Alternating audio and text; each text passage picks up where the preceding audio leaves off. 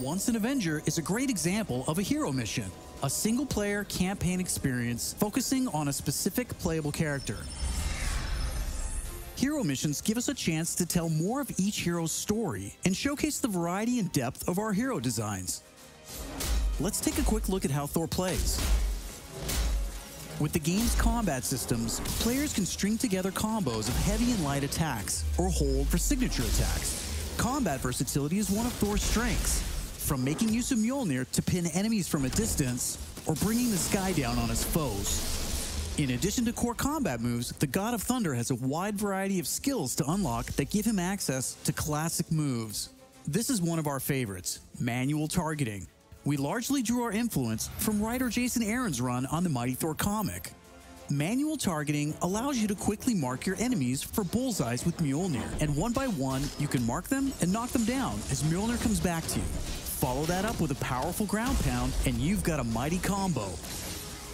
Manual targeting is a great ranged attack, but if up close and personal is more your style, go with the hammer spin or Mjolnir Cyclone.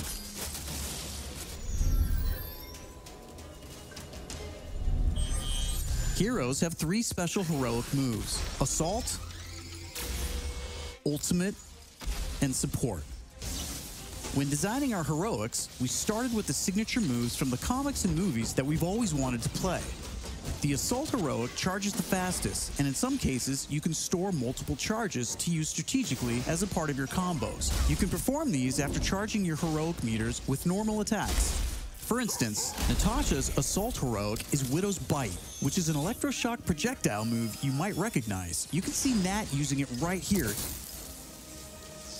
Each hero also has a unique support heroic that's designed to enhance co-op and team play. For example, Thor's support, Warrior's Fury, lets him channel the power of the gods to supercharge his Odin force and grants a period of invulnerability for nearby team members. You can see this in action when Iron Man gets the buff as he flies through Thor's support. Ultimates take longer to charge, but they're definitely worth the wait. They have more screen clearing power, and some even have residual effects, like Thor's Bifrost Ultimate. Thor's Ultimate heroic channels the power of the 9 realms, and his Bifrost taps into Muspelheim to bypass unbreakable shields, allowing Thor to use the power of the Bifrost Bridge to do maximum damage.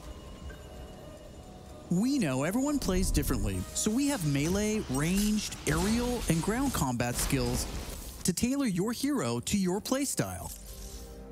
As your heroes earn experience, they gain access to new skills. Skill points allow you to unlock new moves, combos, and even new versions of attacks. As you build up your heroes, you begin to see how unlocking and mastering the separate core skills offers a ton of depth and variety on its own for every hero.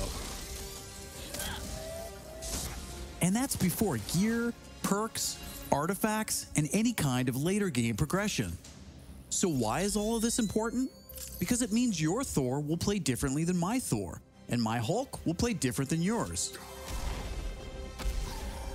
Another way to customize your heroes is with gear. We've previously talked about the different rarities and how perks will give you powerful modifiers for even more customization. Some perks apply special damage like Plasma or Gamma, or cause status effects like Shrink, which will shrink enemies and reduce damage and defense.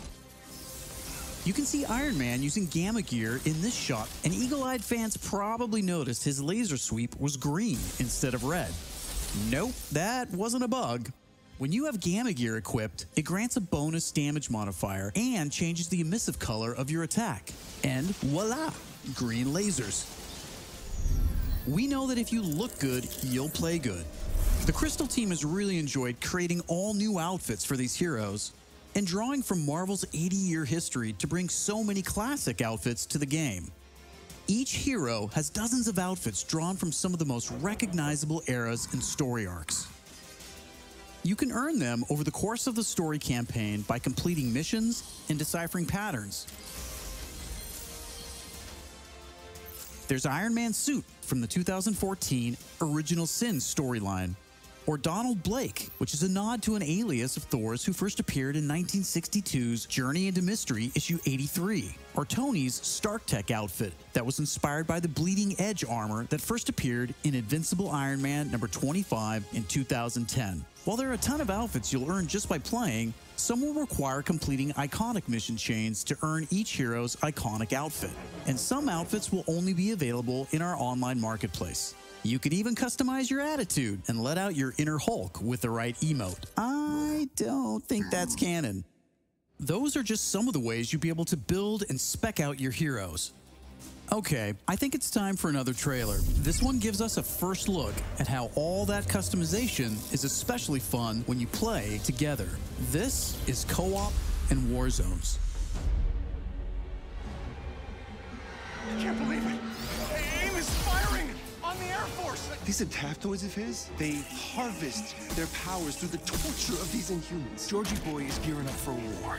Programmable power under our control. No more heroes. The entire world is in terrible danger. Time is here. I could pull some strings to spruce up the armory. Get ourselves some new toys to play with. Dangerous ones. I'm picking up something in the atmosphere, a derivative of Terrigen. I'm here. Who needs their ass kicked? Very air reeks of dark magic.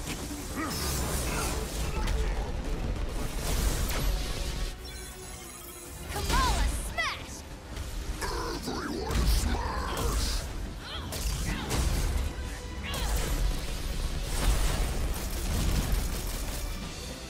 We gotta get this bird in the air before AIM comes looking for us.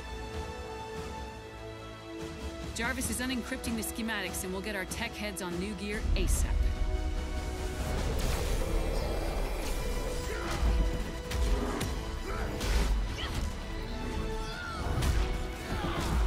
Look at all this. Which nation state is AIM planning to go to war with? Heroes are people, and people can be corrupted. If I don't stop them, it's just one more thing to regret on my deathbed. Times like this, when all seems hopeless, that's when we've got to stand strong.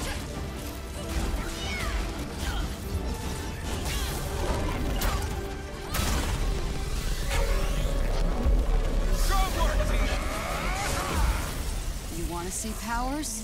Here we go. Time for heroes is over. You don't get to decide who lives or dies! Hey! Where did this thing come from? So far, we've talked about the story, hero missions, and customization. Now, let's talk about Warzones.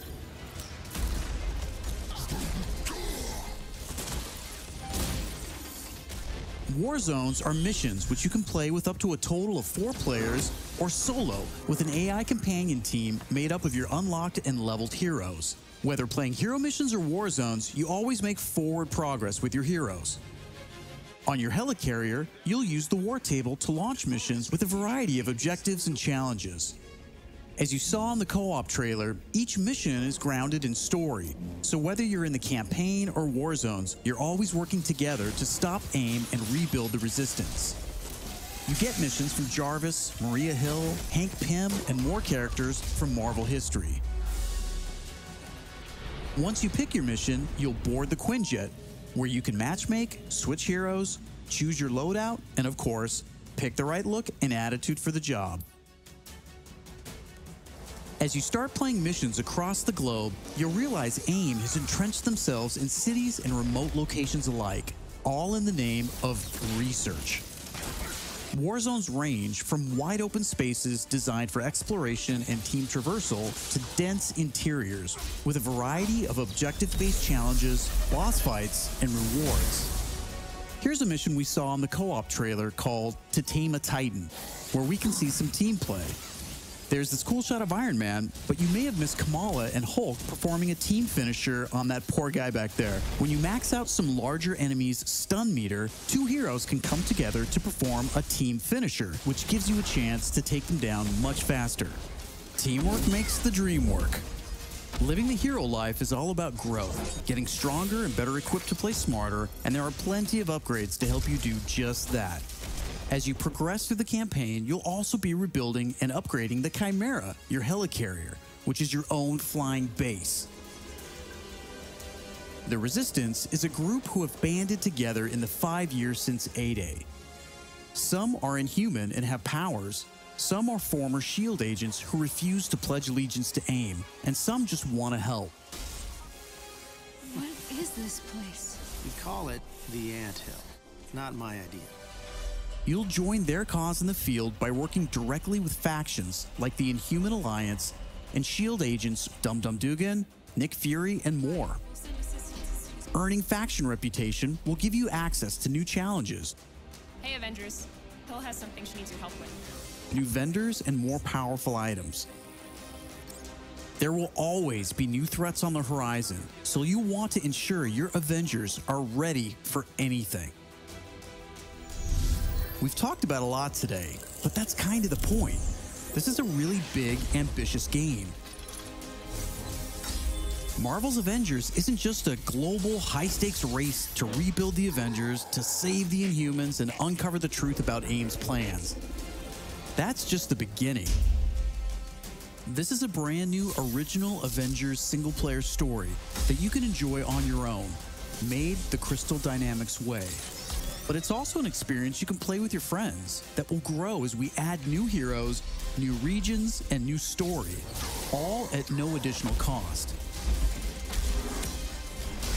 Thank you for following us and believing in us. I want to give a big shout out to our community. Thank you for caring and telling us what you think.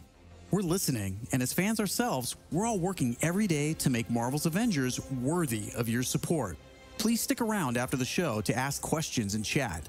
On behalf of the whole Marvel's Avengers team, thank you for tuning in to the first Marvel's Avengers War Table. In the coming months, we'll talk about our first post-launch hero, our upcoming beta, and of course, our launch, when Marvel's Avengers arrives September 4th. I'm Casey Lynch, and I'll see you next time.